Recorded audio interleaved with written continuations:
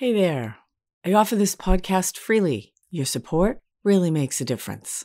To make a donation, visit reneemckenna.com. Welcome to Spiritual Psychology. My name is Renee LaValle McKenna, and I bring my 30-plus years as a recovering addict and ex-crazy person turned therapist and shamanic healer to bring you snackable teachings on spirituality, psychology, and all things personal growth. And today I want to talk about money and purpose. And I want to thank listener Yasmin Weiss for the topic suggestion. Yasmin became a Patreon patron. Thanks for the patronage.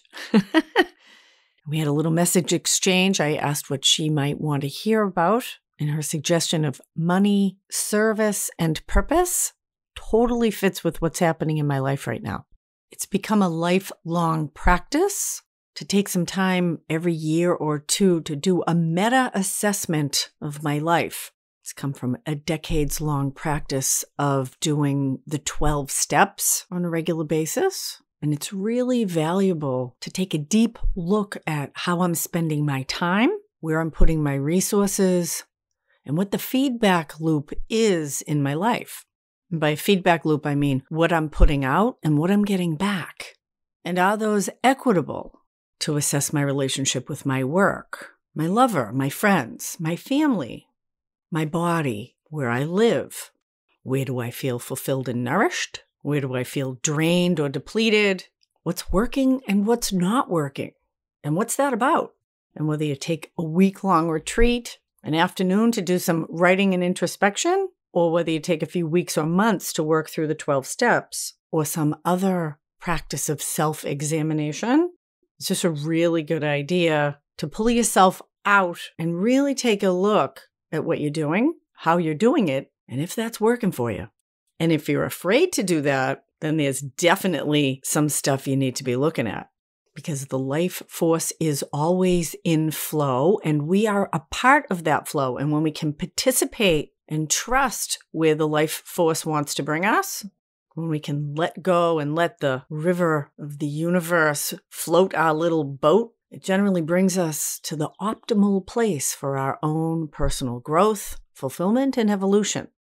Change is a perpetual process, and a lot of times we resist or fear that change, but change is inevitable, and we actually don't need to be afraid of it. In fact, it's our resistance to the flow of life that causes a tremendous amount of our suffering. We often don't have our own highest good in mind, even though we think we do, because we have limited perspective. And that's why taking this larger perspective, pulling ourselves out of our daily grind, spending some time with our feelings, clarifying our intentions, looking at what we want to bring to us and what we want to let go of in our life.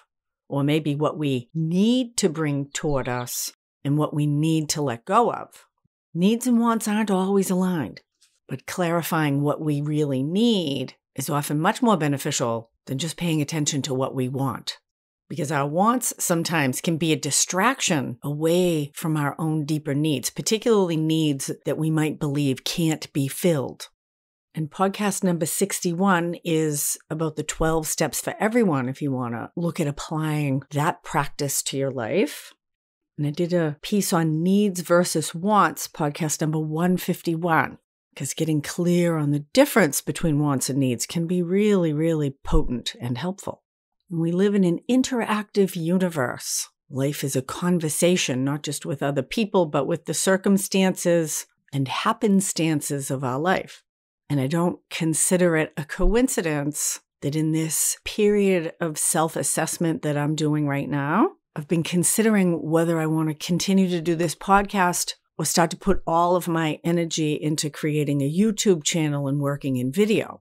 Or is it valuable to do both? And I was just having that conversation with someone and checked my messages right after and found this lovely message from Yasmin Weiss, saying that she loves every episode of my podcast and really values what I've been putting out.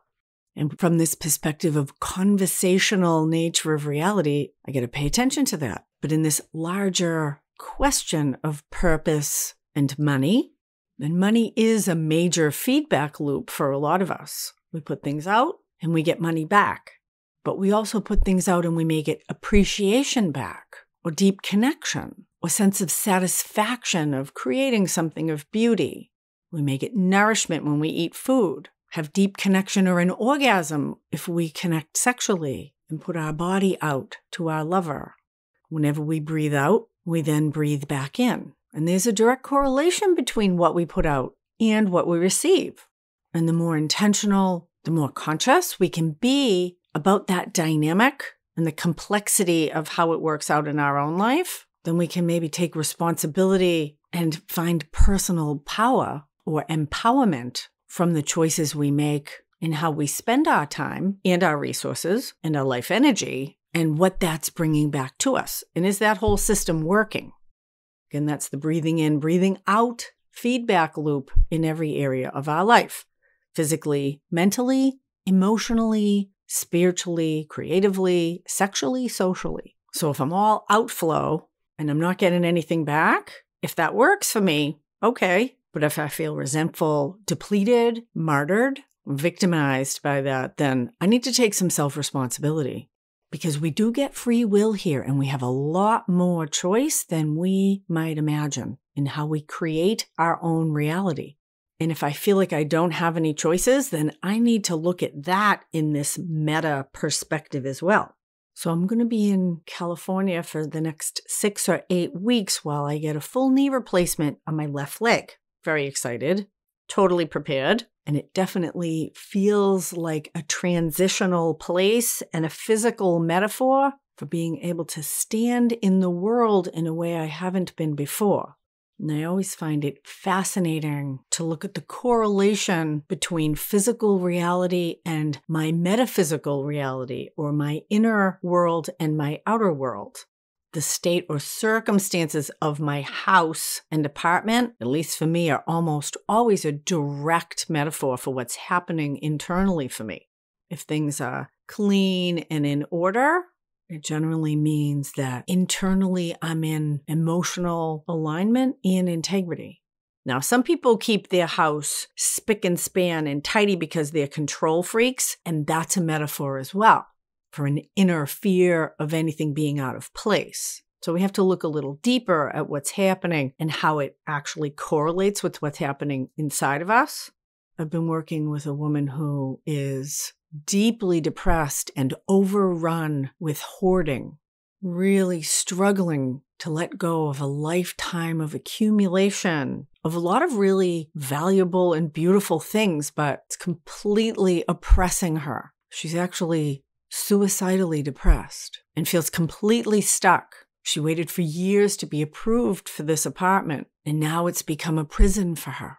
She's actually a brilliant artist, but she has literally thousands of art materials and collected items for creative projects. And there's literally no place to sit in her space. She's suffocating with the potential of her own creative ideas, and so overwhelmed with materials she can't actually create anything. And again, the physical metaphors are fascinating.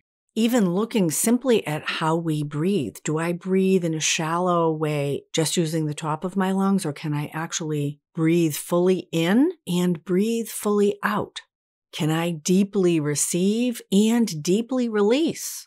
As many of you know, I sold almost all of my material items last year in preparation to move to Manhattan and start a new chapter of my life. And I actually just went through another really deep clean of my apartment so I could Airbnb it while I'm away. Going through physical items, cleaning out your closets, your basement, the pile of papers on your desk, cleaning out the pantry, and the boxes under your bed, all really beneficial. What do I want to keep? What do I want to let go of? Brings new energy into the space and makes room for new things to come. So going through our stuff is like a physical inventory of our life. We can also do that emotionally, relationally, and in our work or business. Whether we do that with another person, with a therapist, a spiritual advisor, or through our own journaling, or however we do our self-awareness. I find writing really, really helpful. Different voice comes out in writing than does when I listen in my head. It's even a different voice when I talk.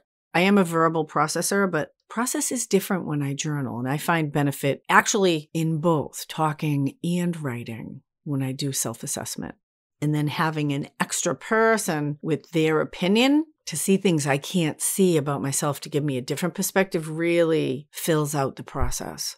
And there's a lot of talk these days about purpose. And I think we have many purposes in a human life, not just one.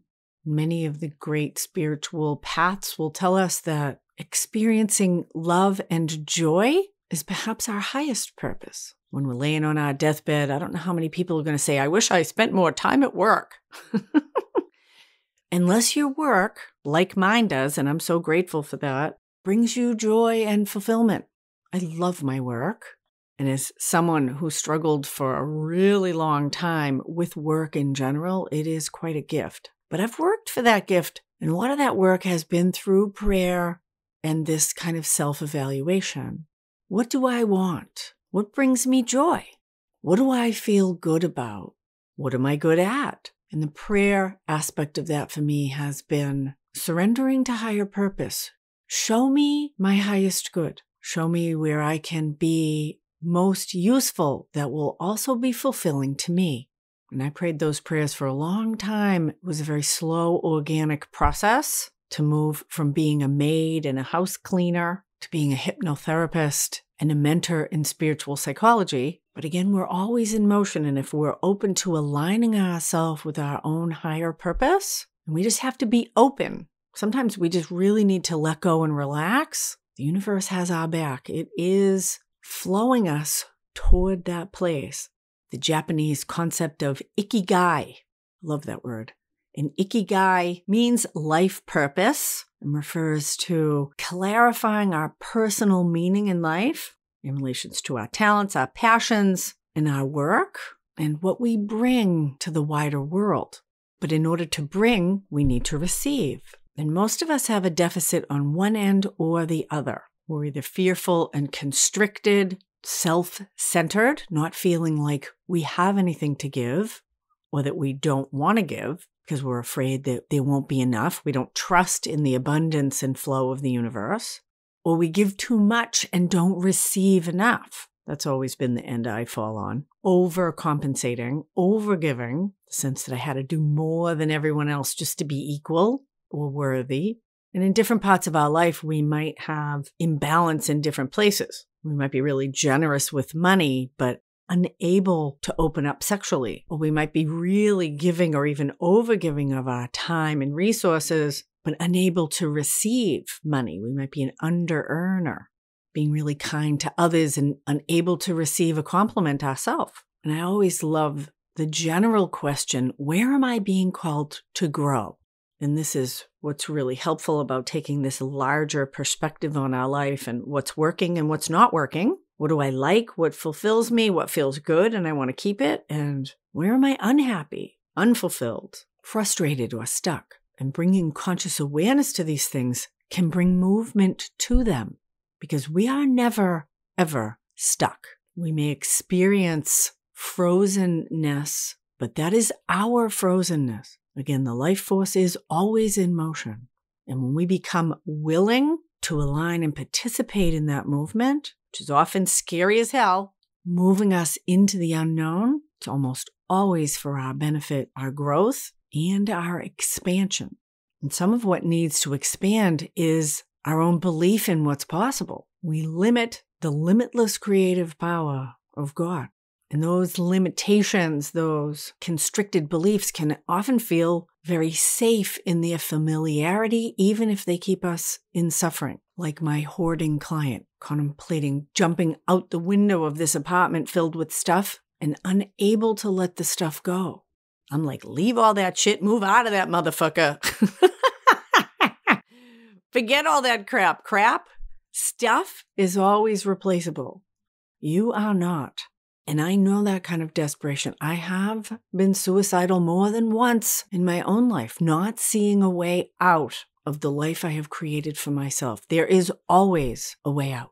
And often the way out is something we could not imagine or create for ourselves. Our work is to become open-minded and willing to participate in this life flow, to fully breathe in and to fully breathe out. And notice which we have trouble with. The breathing out is the letting go of what no longer serves us. And the breathing in is the willingness, skills, and ability to receive what we really need. So we all have things that we are here to bring to the world, and we all have things that we are here to receive. And that's the feedback loop, the breathing in and breathing out still, that we can assess. And so as I look at how I'm spending my time and resources in creating content, time I spend with clients, with my mentorship program, I'm looking at starting to paint and create artwork again. And what's the breathing in from those things that I get?